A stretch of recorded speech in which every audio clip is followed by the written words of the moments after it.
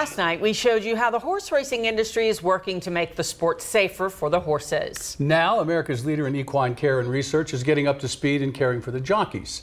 LEX 18's Michael Burke has what they're doing at UK's Sports Science Lab. 100 pounds soaking wet, and they hop aboard 1,000-pound thoroughbreds as part of their daily routine. Yet no one really seems all too concerned with their well-being. Until now. We have a specialized lab focused on the rider.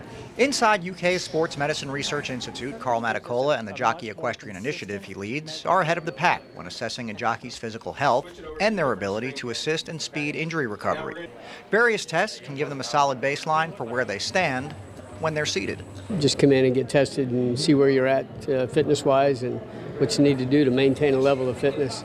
I think it's really good for the young riders. Young riders like Jose Ortiz, who's taking part in the Keeneland Spring Meet and will be aboard a few horses on Derby Saturday. I think it helps a lot because sometimes you go down and you don't know you have a concussion, and the next thing you do is jump back on a horse. A dangerous scenario for the horse, the rider, and the competitors around them. You want to have a pilot who has the best performance and also has been provided the best skill set. If only Mr. Day had this back in his day. It would help you to maintain the fitness. It would enable you to continue to compete at that upper level. Covering the news in Lexington, Michael Burke, LEX 18 News.